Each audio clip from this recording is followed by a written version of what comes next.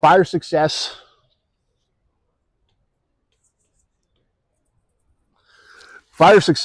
or failure depends on the rate of heat, production,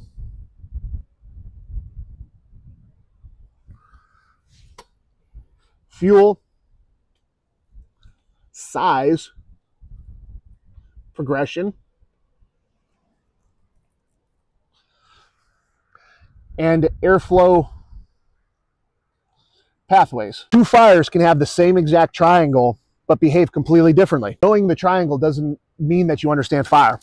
So let's talk about airflow first. We understand that fire needs oxygen, but too much or too little will kill it.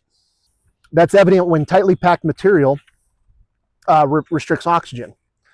In a loose structure, it allows for flame growth, much like when I have these pine needles ignited. If I lay the pine needles on top, it restricts airflow and it begins to smolder. However, when I lift up the pine needles and allow for more oxygen flow, the flames become reignited and more apparent. And wind can help or hurt depending on the direction or intensity. But smoke behavior can be a diagnostic tool.